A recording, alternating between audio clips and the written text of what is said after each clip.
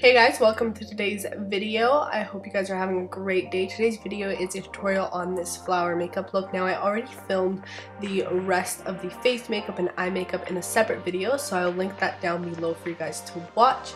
But in this video, I'm just showing you the flower tutorial portion. So I'm just starting off by grabbing a ton of different colored lipsticks from Maybelline and Milani.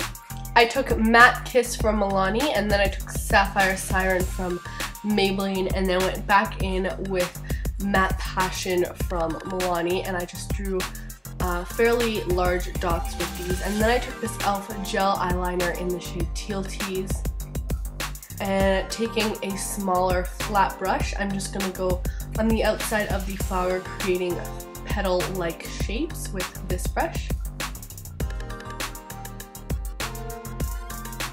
And then I am just making sure all the gaps are filled in, so I'm going in with some more product. And then I'm grabbing Matte Orchid from Milani, and I'm doing the same thing using a different brush on the second flower.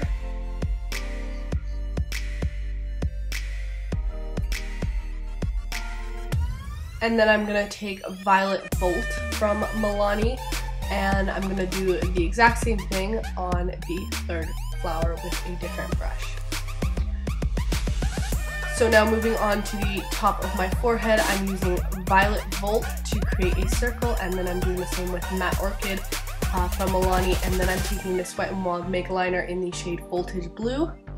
Now to make the petals, I'm going to use Matte Passion from Milani on a brush and go around the first purple circle.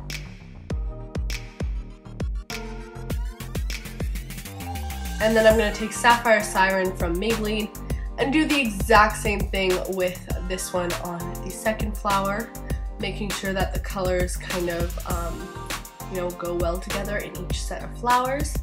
And then I'm going to take Matte Kiss from Milani on the third flower.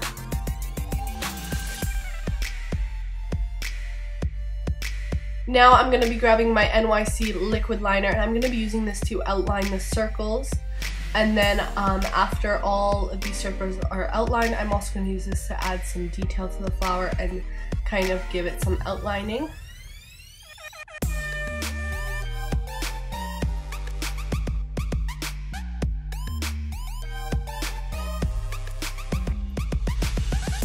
And then I'm going to take this L'Oreal white liner, and I'm just going to use this to add some detailing and circles all around the flower.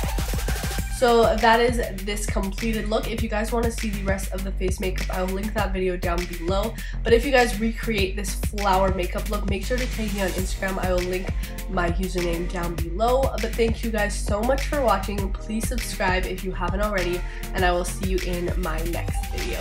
Bye guys.